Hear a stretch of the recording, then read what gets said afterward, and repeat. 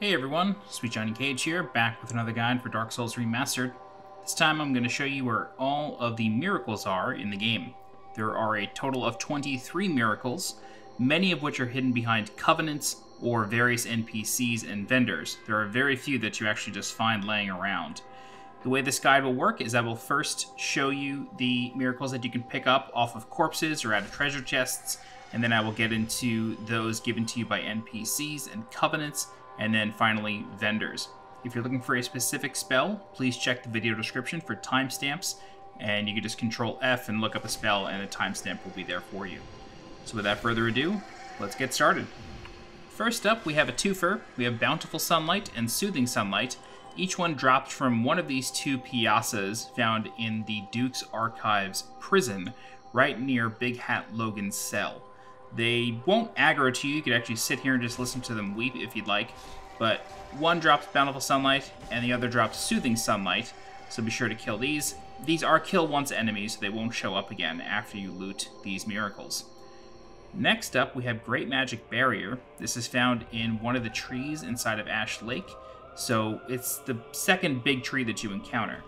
Once you're inside, you can leave through another pathway. This is also accessible from the beach, but I find this to be a bit easier. And then once you're walking along this little path, you want to be very careful, and you want to drop off of this path into a log very, very carefully.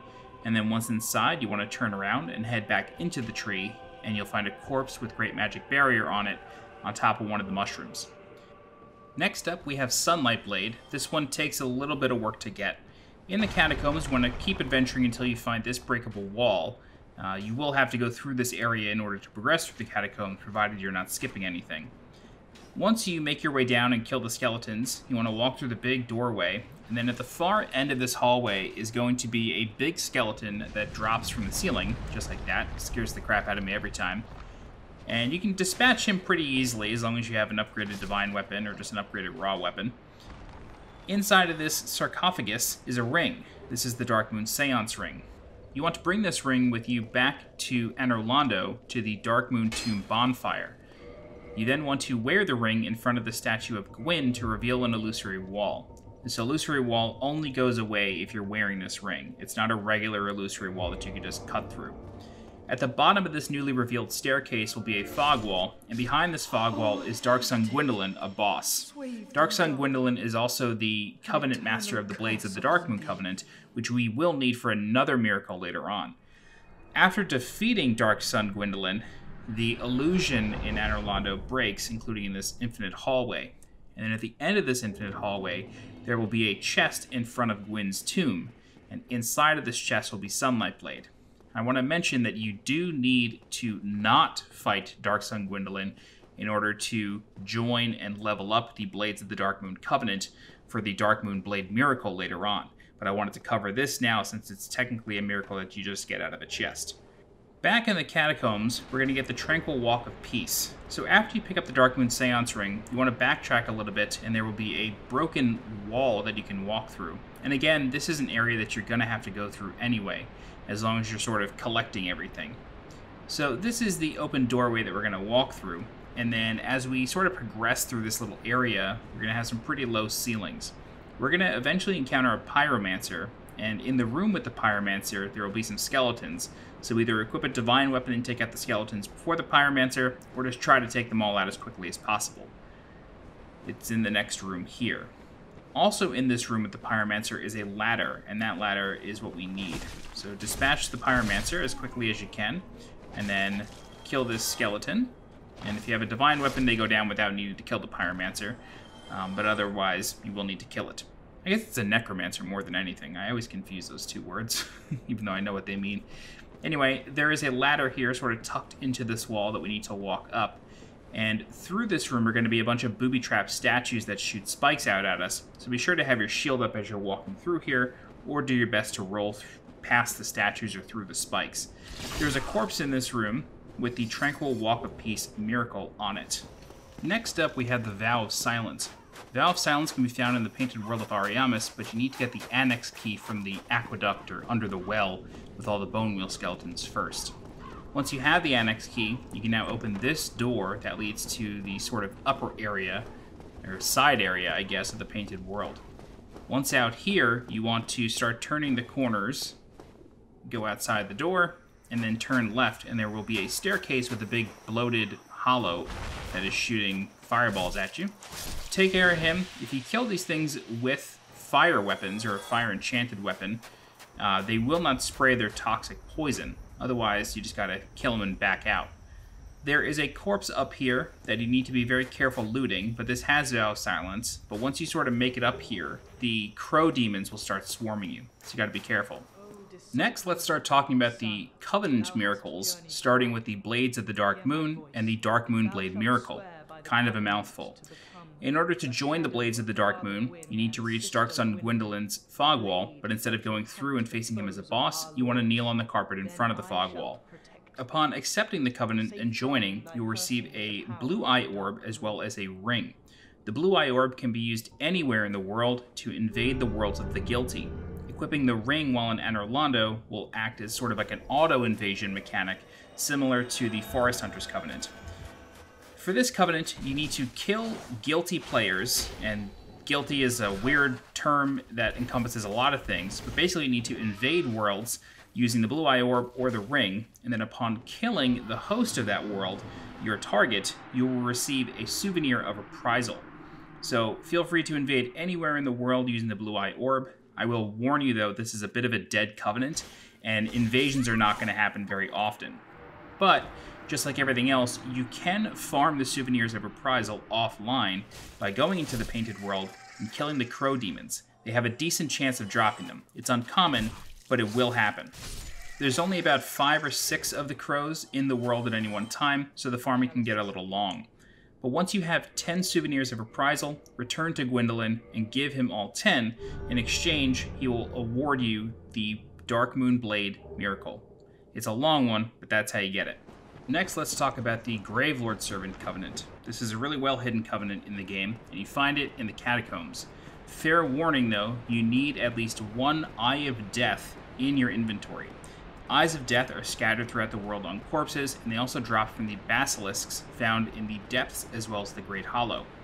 In the Catacombs, in one of the final sections, you want to head indoors, and then you will find a prowling demon guarding a corpse that actually has 3 Eyes of Death on it, so you can enter the Covenant right here.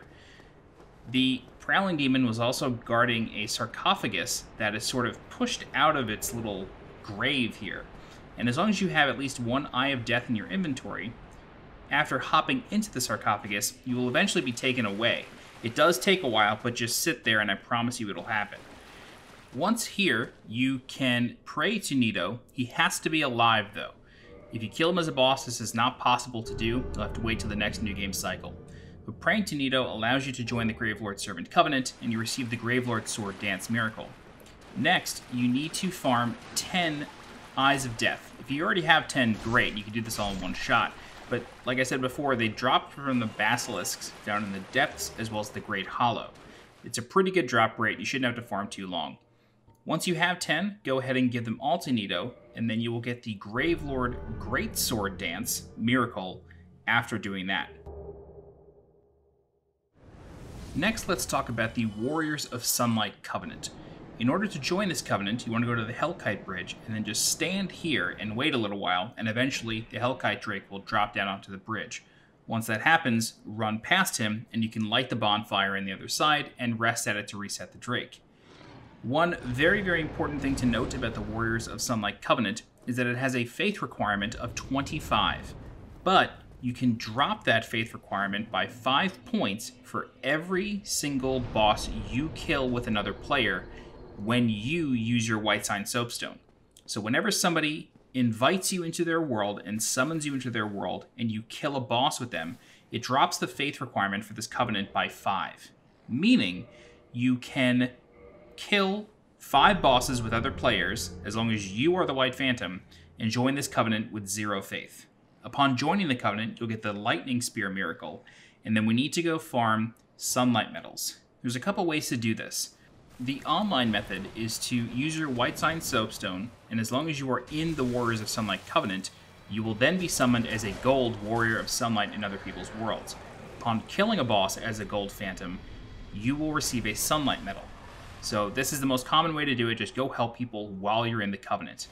However, the other interesting thing to note is that if someone else in your party is in the Warrior of Sunlight Covenant, you will still get a Sunlight Medal, even if you are not. So this host here, Mami, this Havel, giant head, Black Knight halberd wielding host, he was in the Warriors of Sunlight, and because we killed a boss in his world, I received a Sunlight Medal.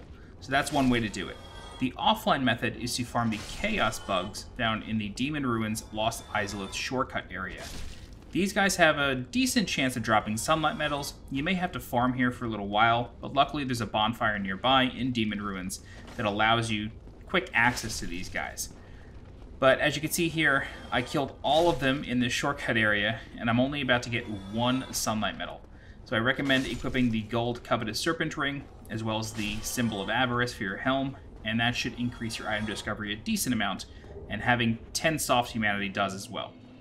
Once you have 10 Sunlight Medals, head back to the altar and offer them so you get the Great Lightning Spear Miracle.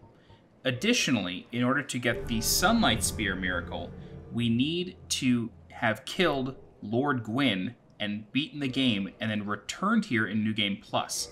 We can then offer the Soul of Gwyn, Lord of Cinder, to the altar, and then we will get the Sunlight Spear Miracle. So it's a bit of a hidden miracle in there. As long as you have the Soul of Gwyn and 10 Sunlight Medals, you'll get everything from this Covenant. Next, let's go ahead and talk about the vendors that sell miracles. First up is Oswald of Carim, the Pardoner. He sells Karmic Justice. Oswald of Carim can be found immediately after the Gargoyles boss fight, as long as you have rang the Bell of Awakening in this bell tower. He will appear once you do that. You can purchase Karmic Justice from him for a measly 40,000 souls. Next, let's talk about Siegmeyer of Catarina. He's not exactly a vendor, but he does give a miracle. In Anor Londo, once you make it up to the rooftops of the main section of the city, you will find Siegmeyer in this little spire area, and he is run up against a challenge. In this room there are a bunch of silver knights, but they shouldn't be too difficult for you at this point, as long as you know how to parry them. Once you've killed all of them, go ahead and speak with Siegmeyer again, and then you can leave. He will give you the tiny being's ring here, but he's going to give you something else once you return to Firelink Shrine afterwards. In Firelink Shrine, he'll be standing here as long as you've, rescued him, and then he will ask you if it was you that opened the gate at Sen's Fortress. As long as you say yes to this question, he will give you the Emit Force Miracle. If you say no, he won't, and then you'll have to wait for New Game Plus. So it's very important that you say yes to that question. The final NPC we're going to speak about is Rhea of Thorolund. Rhea sells every miracle in the game that every other miracle vendor sells, so there's no point even talking about anybody else. Rhea can be found in the Tomb of the Giants as long as you have killed the Capra Demon.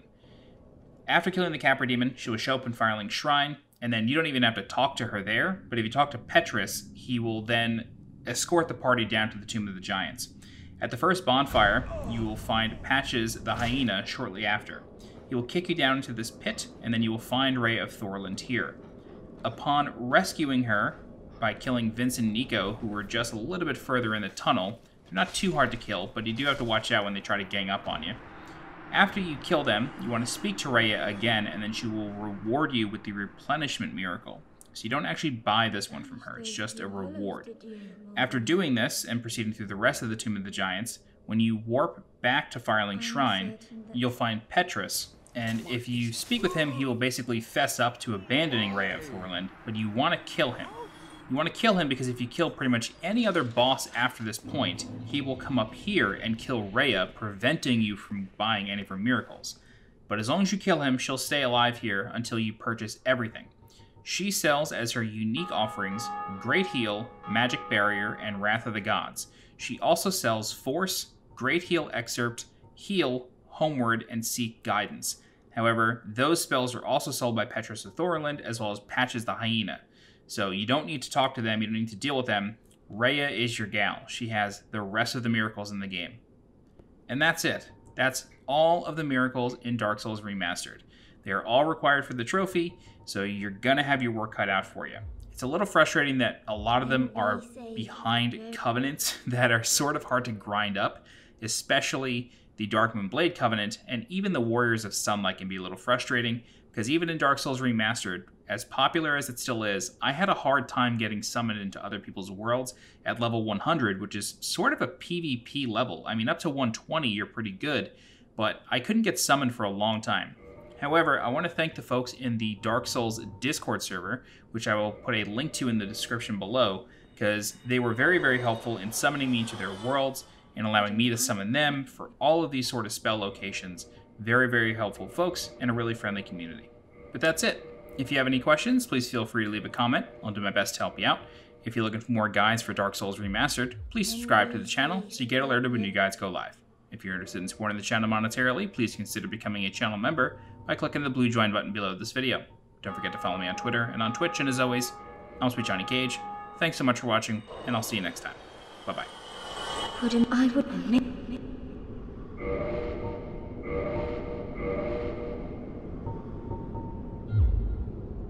Then be safe.